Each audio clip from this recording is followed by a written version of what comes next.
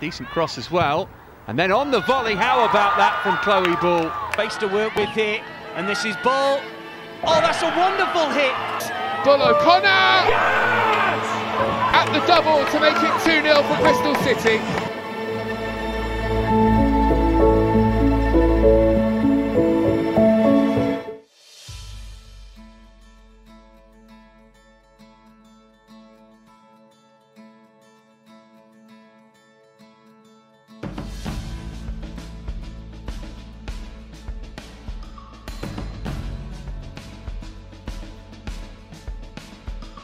I actually started playing when I was like 3 or 4 years old. I got 2 brothers and a dad that's mad into football. I joined the football team when I was 5.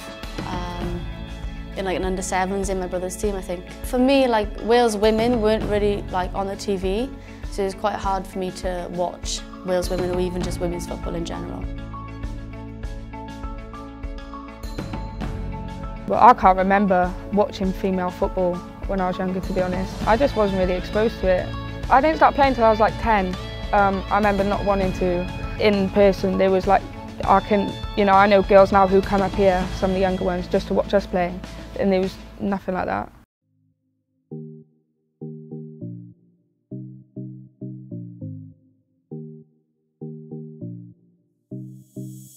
So I came here on an open day and I seen the facilities.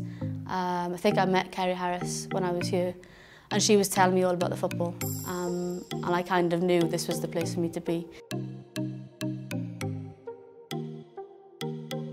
I was thinking this morning, I can remember meeting Chloe. She was still very smiley, very bubbly, very Welsh. There's an element of confidence with Chloe because I think she had her Swansea tracksuit on at the time because she was playing for them. So that was a bit of a bold move coming into Cardiff Met when we're big rivals of each other. Like for me to even get the chance to play with her, but I used to just watch her and just be like, coming up against her was the worst. Like she's just so technically good and she was always very positive. She was young, she was fresh, she was left-footed, which at the time was invaluable to us. She had a good profile at the time in terms of her experience with Swans, and you could tell how technically capable she was. One of them teammates you could rely on as well. Like I can't remember having a bad game. And yeah, just a great team player, and without her we wouldn't have won, the trophies that we did, so.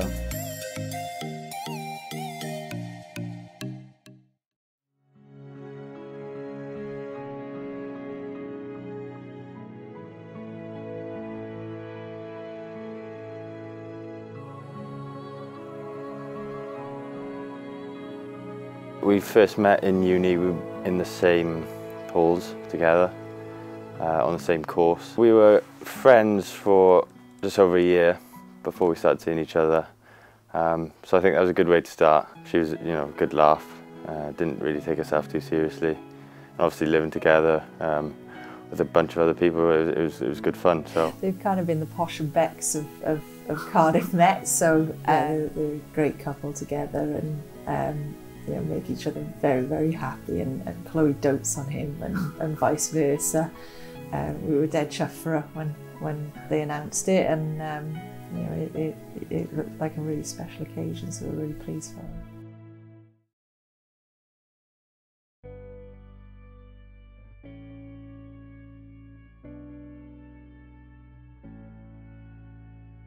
I just thought I had a bad back.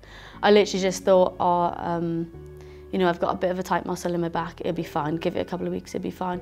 Carried on playing, carried on training.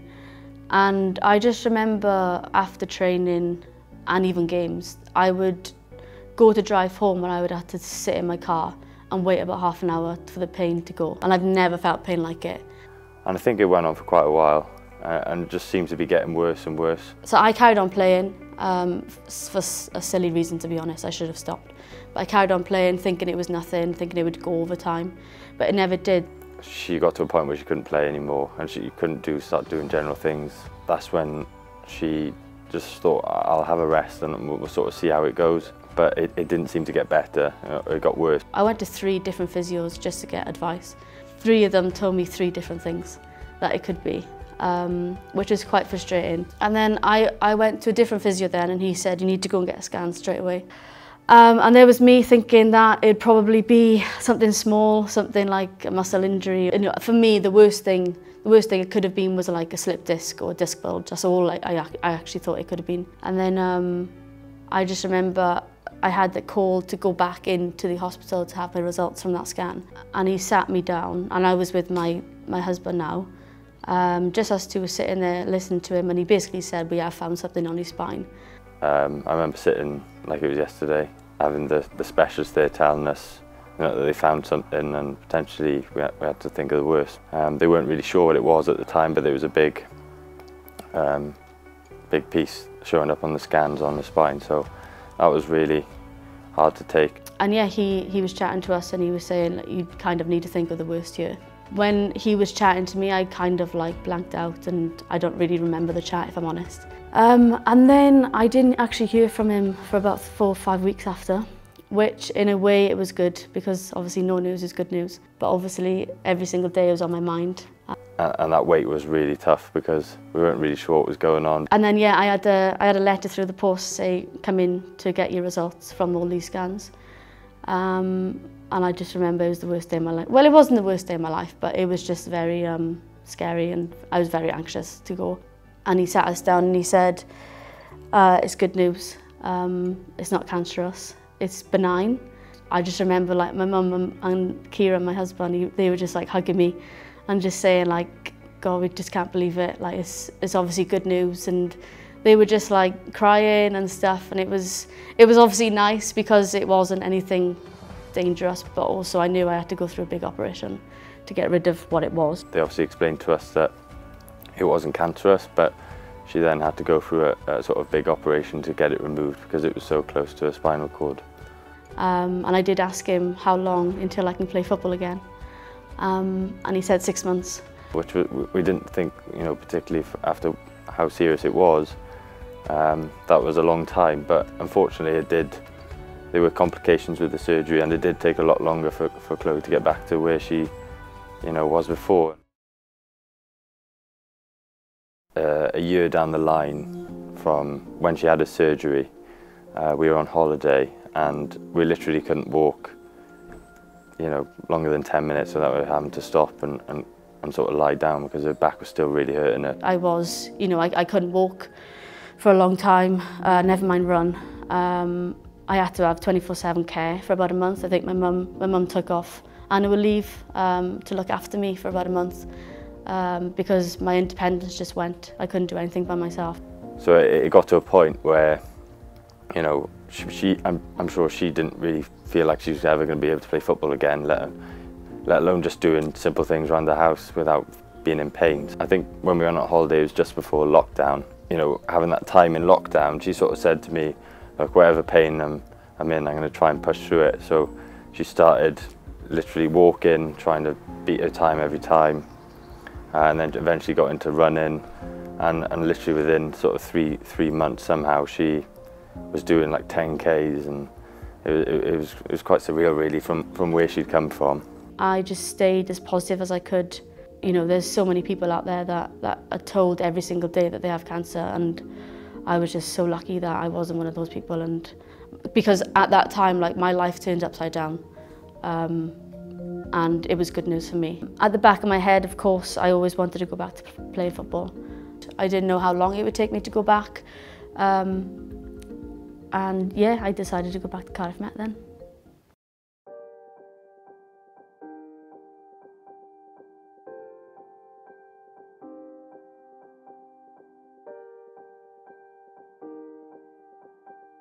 You see during COVID, there were so many like inspirational stories where people had lost weight or people had like done achievements that they didn't think they could achieve, and she was one of those COVID success stories.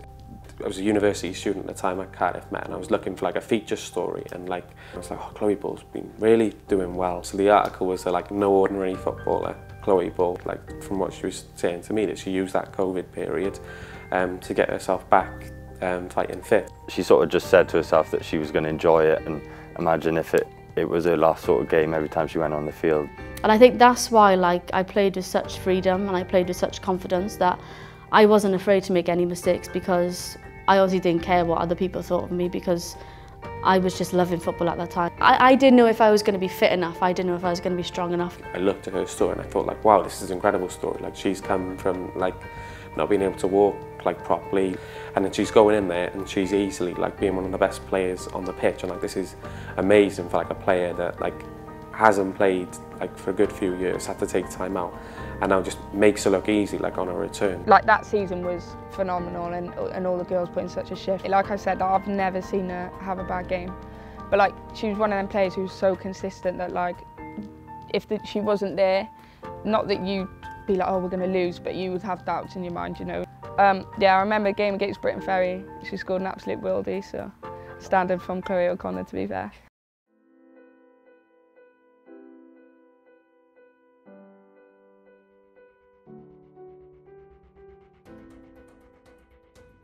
I didn't know, to be honest. During the season, I had no idea. I think a couple of games I seen Lauren Smith here just watching our games, but didn't think anything of it. And then yeah, I got the call in June from Lauren to say, would you like to join us? And I was like, yeah, of course. Is it part-time? And she was like, no, it's full-time football. And I said, no, not chance. That's absolutely amazing. I couldn't believe it. For me to grow up and not actually see women's football as a job, to then be offered it as a job was just unbelievable, and I couldn't, yeah, it was unreal. You know, had a great season with us and then moved on, which, you know, some clubs, there might be a bit of bad feeling with that, but it's not. You've got to look at the player and look at what they deserve and what they're aspiring to be, and it also looks good on us as well, because these players are coming out of our system. We are at the top now in Wales. You know, there's not really much else you can do, and everyone who I've spoke to or everyone who I've seen go further, it is through moving on. And I'm obviously Chloe was a bit older, and I think if it was going to happen, it was going to happen then, and she deserved to go. So I'm so happy for her, and I'm glad she did. But Chloe Ball's easily adapted to life in the Women's Championship. I think it took a bit of time because she was recovering from an injury when she did join Bristol City. She was kind of just replicating what she did at Cardiff, but she was dictating the play and she was controlling the Bristol City midfield, and I still think that she'll be a big part of Bristol City's women's teams going forward. And if she can get promoted to Bristol City into WSL, then that's only going to do her the world of good. Yeah.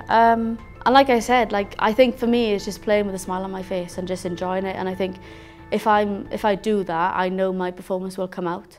And yeah, that's why I loved last year at Bristol, and hopefully I'll have another good season this year.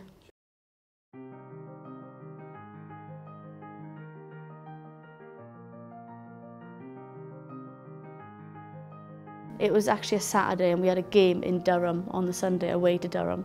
So we were travelling that Saturday, and we had training first, and I was just went into training in Bristol, put my bags down, walked to the gym to just do some stretching and stuff. Gemma Granger called me, and I missed it. I had a missed call off her, and then she texted me and said, hi, it's Gemma, can you give me a call? And I thought, oh, I can't train now and then ring her. I have to ring her now before training, because I had a good feeling that it was going to be good news. Yeah, I called her back, and she said, you know, we'd like to invite you in. And I was like, wow, that's amazing. And then I got off the phone and I rang my husband straight away, and I just said to him, I've been chosen to go to the Wales camp tomorrow out in Pinata in Spain, and I just cried. You know, it was just, I think, a wave of emotions for her, really. She was absolutely over the moon, and I think we both were, having seen what she'd gone through, for her to be playing for Wales again was probably something she never dreamed of. I think because everything I went through and all the hard work that I put in to get to that point, yeah, it was just an amazing feeling. I think somebody like Chloe is always aspiring to be better, is always aspiring to get to the next step. She doesn't get stale. She's always looking for the next challenge, and Chloe got the opportunity she rightly deserved.